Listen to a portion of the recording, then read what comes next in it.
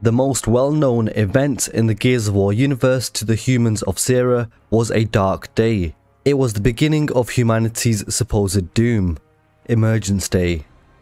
It was the emergence of a new war-torn world, with over a quarter of the total human population dying on the very first day. So I'm your host Abz, and in this video I'll be explaining the lore and backstory behind Gears of War's Emergence Day, the event that started it all for this franchise. So drop a like for the humans of Sera, and if you do enjoy the video, consider subscribing for more juicy lore videos.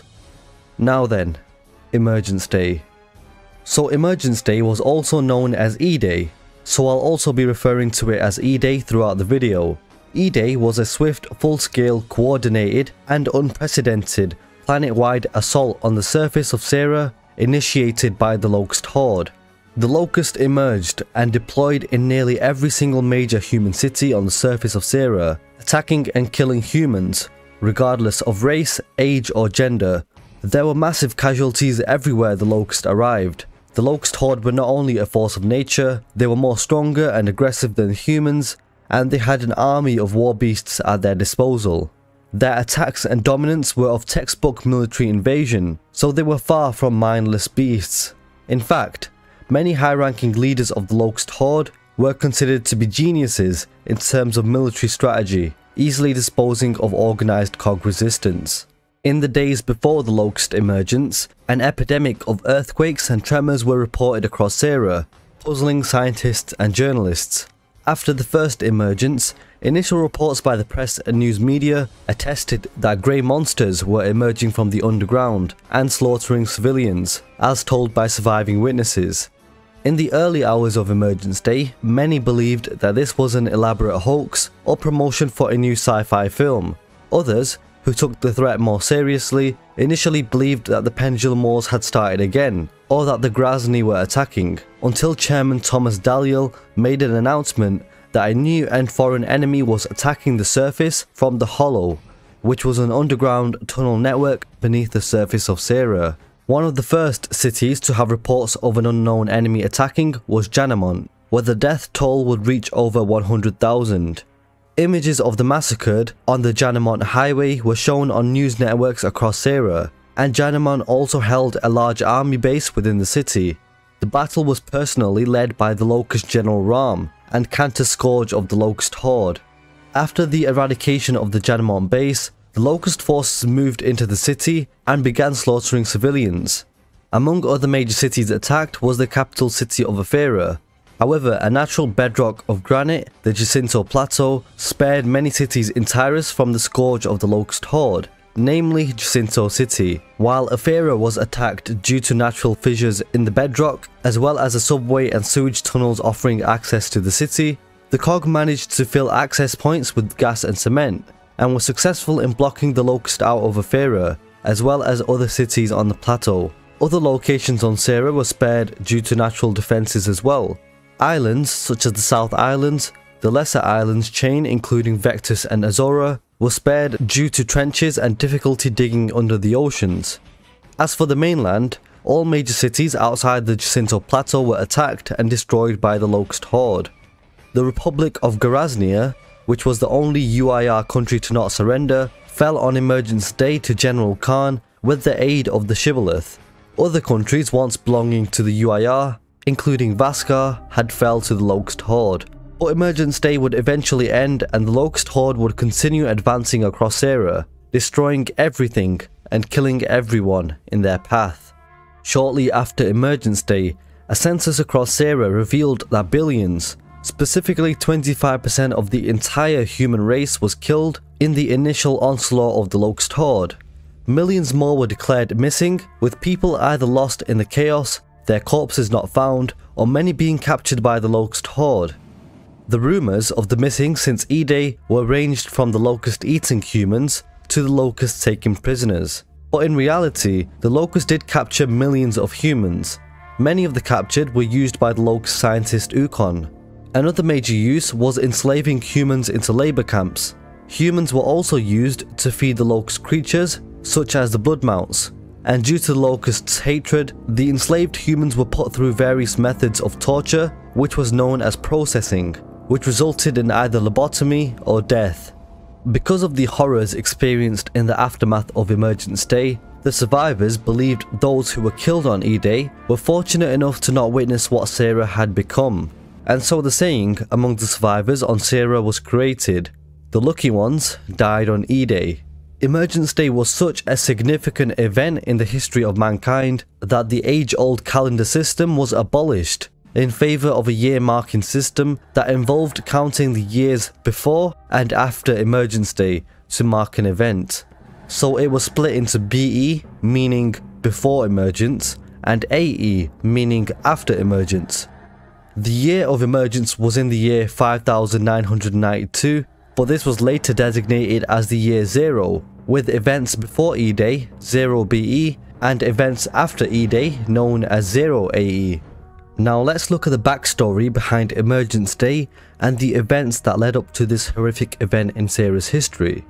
Now the Locust lived in the Hollow, ever since the Mount Kadar laboratory uprising where Queen Myrrah had led her children, the Locust, into the underground tunnel networks of Sarah, the Hollow.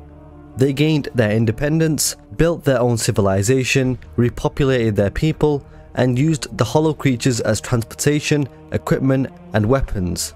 They began to thrive as a civilization until they encountered problems of their own, the Lambent.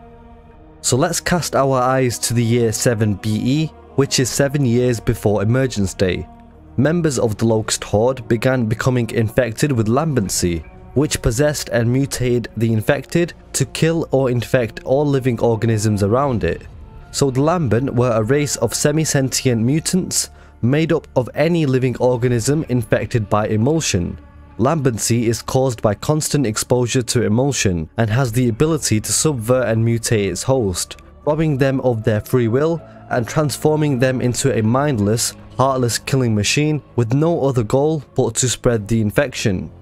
But this was all caused by emulsion, a parasitic fungal organism that appeared as a naturally occurring, luminescent, highly volatile liquid.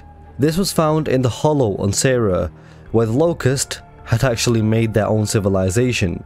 But the humans commonly refined emulsion into a fuel source, and as we know, humans love to go to war over energy sources, and so it was the most sought after resource on the planet. The countries under the coalition of ordered governments that possessed an abundance of emulsion reserves soon found themselves at war with those nations who were not as fortunate, now under the political regime of the Union of Independent Republics. This was a conflict known as the Pendulum Wars, and the Pendulum Wars became a global conflict that would last for 79 years, with millions dead, and the Pendulum Wars would end 6 weeks before Emergence Day. But 7 years before Emergence Day, underground in the Hollow, the Locust engaged in the Lambent War due to the epidemic of the Lambent. The war caused considerable casualties in the Locust, and they were losing territory in the Hollow to the Lambent. Meanwhile, on ground level, in 7 BE, the humans of Sarah were still engaged in the Pendulum Wars, being 72 years into the war, with an end almost nowhere in sight. So, could Emergence Day have been prevented? Did the humans have previous knowledge of the Locust's existence prior to E-Day? Well, in 9 BE, so 9 years before Emergence Day, biologist Dr. Elaine Phoenix, who was actually the mother of Marcus Phoenix, was studying the mutations of rock shrews in the inner hollow when she discovered the Locust Horde. In her journal, she studied them and she planned to make an announcement on their existence. However, Dr. Phoenix was found by the Locust Horde and executed. However, 4 years later, in 5 BE, Professor Adam Phoenix, Dr. Phoenix's husband, followed the tracks of his late wife. Professor Phoenix met with Queen Myrrah, who revealed that her people were being killed or infected by the Lambent. Queen Myrrah expressed her plans to invade and colonize the surface in order to evade the Lambent. Professor Adam Phoenix promised to help aid in her research to cure lambency, to keep the Locust underground, and from committing genocide. However, Adam Phoenix was called on by the coalition of ordered governments to prepare the Hammer of Dawn, which was an orbital laser beam weapon, a weapon of mass destruction, in order to end the Pendulum Wars against the Union of Independent Republics. Adam Phoenix also discovered that nearly all biological cures would fail against the Lambent mutagen, and other physical measures that would kill the Lambent would also harm the Locust Horde. Professor Phoenix was successful in completing the Hammer of Dawn and was used to end the war against the UIR, so most of Sarah was celebrating the end of the war. But in early 0 BE, underground, the Lambent War had reached a crucial stage in which a promising Locust soldier, War RAAM, had the same desires as Queen Myrrah to invade the surface. Arranging a coup against the High General Uzil Srak at the time, War RAAM expressed his belief in the futility of the Lambent War and the future that they could have on the surface. Queen Myrrah then promoted War RAAM to Uzil, so he became her new general, and revealed that she as well had been planning the attack on the humans. So then Queen Myrrah and Uzil RAAM then began to strategize their emergence. Queen Myrrah had ultimately lost faith in Professor Phoenix, more of her people were dying, and the Locusts grew impatient. They were losing more outposts in the Hollow, and so she revisited her plans to launch her army onto the surface alongside her new general, General RAAM. Their plan involved to strike against all major cities on Sarah, especially capital cities and those with substantial military or industrial involvement. In order to secure occupation of the city, Seeders were used to ink the skies with Nemesis to create Krill storms, allowing the Krill to kill all humans in a city during the daylight. After eradicating all military and civilian presence, the Locust would be able to occupy a city and strip it for resources and weapons. Fueling the motives to destroy humanity came from Queen Myrrah's hatred of humans for imprisoning, experimenting, torturing the Locust, forcing them underground, and for the supposed murder of her infant daughter. She feared that humans would not accept the Locust and attempt to control or kill them if she revealed themselves. Her motives were also caused by humanity's failure to assist the Locust, as Queen Myrrah employed Professor Adam Phoenix to cure the lambency, but he was unable to produce one. She saw the Locust as a superior race, that the humans were inferior, and so that Sarah should be claimed by the Locust Horde. The Locust War would begin as the Locust emerged on E-Day with humanity's and Sarah's fate on the line, in a war that would go on to last 17 years. So there you have it guys, there's Emergent State in the Gears of War universe explained. So if you did enjoy this video, be sure to drop a like, and it would mean a lot to me if you consider subscribing if you did enjoy the video. You can also check out my lore playlists on my channel. Thank you guys for watching, and I'll catch you next time.